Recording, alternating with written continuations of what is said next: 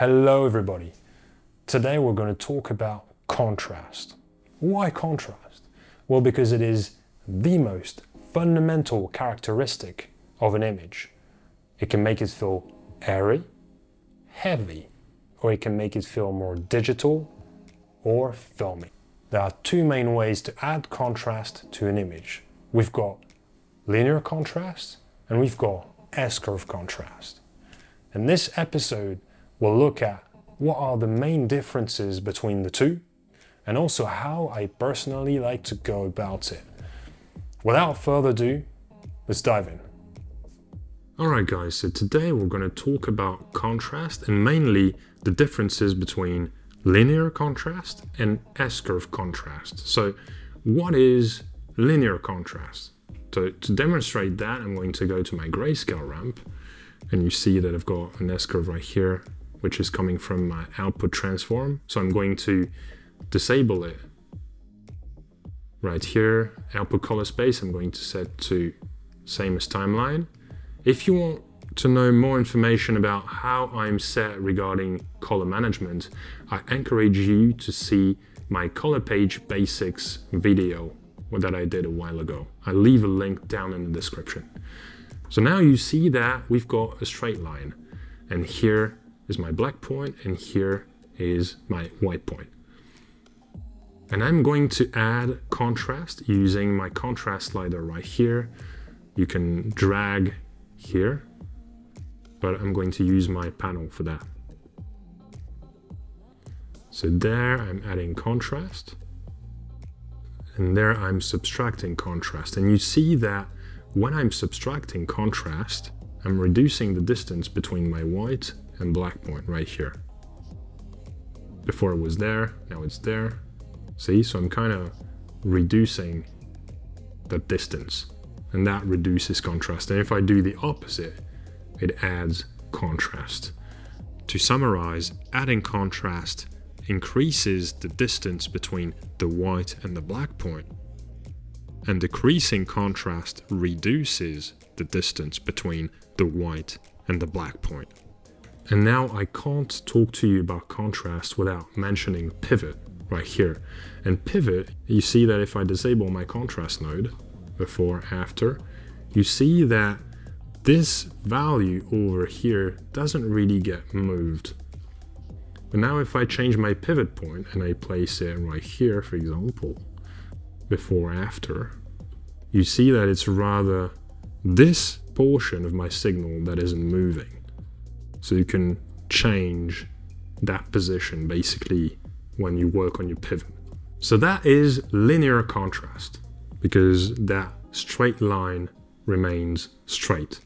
Now we're going to explore what S-curve contrast is. So for that, I'm going to go into my project settings right here, and I'm going to go to my general options and see here there's use S-curve for contrast, and I have it unticked right at the moment.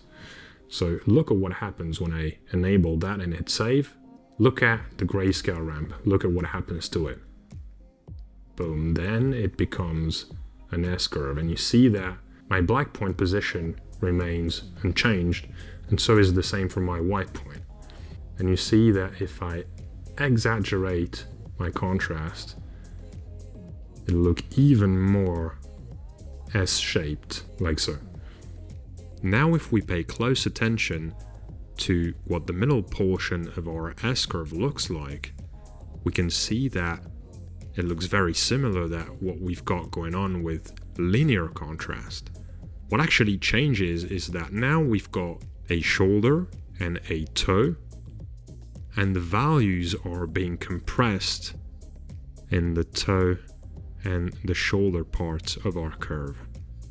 Okay, so now we've discussed about the technical differences between linear and S-curve contrast. But let's actually see what happens on images. So I'm going to reset my node, straight line is back, and I'm now going to enable my output transform. I'm going to color management, output color space, and go Rec 709, gamma 2.4, and it hits save. So we've got our S-curve that is back, but this is from our output transform. So now let's jump to this shot. And I'm going to add some S-curve contrast to this shot. And I'm going to crank it. Before, after, before, after. And now let's see what happens to this image when I change to linear contrast. I'm going to untick use S-curve for contrast right here and hit save. Look closely what happens to the image. You see that the dark portions of the image and the bright portions of the image are getting more extreme. It's getting a bit more crushed and it's looking less elegant. Let me switch back to S-curve contrast so you can see it one more time. I'm going to hit save. Yeah, there you go. So see, it's getting more elegant and looking a bit more filmy here. Now the reason why S-curve contrast looks more elegant than linear contrast is because our top and low code values are being compressed in the shoulder and the toe of our curve. So now that you see the visual differences between the two, let me tell you what I prefer using and why. So as a general practice, I would use S-curve contrast as a global adjustment. And then if I have differences between the shots, I would rather use linear contrast using lift and gain, for example. So if I want to reduce my contrast here, I can do lift and gain. See the difference before, after. But if I go to my timeline level and disable my contrast, it's still there. Now to summarize, I would say that I use S-curve contrast one time in a grade, and usually that would impact all the shots in a scene. And to correct for the differences shot to shot, I would use linear contrast in the form of contrast and pivot or lift and gain, for example. Alright guys, that's it for today. I hope that you found this episode helpful. Please leave a like, comment down below, let me know about future topics you would like me to cover, come and say hi on Instagram, and do not forget to subscribe to the channel to not miss future updates. And I will see you in the next one.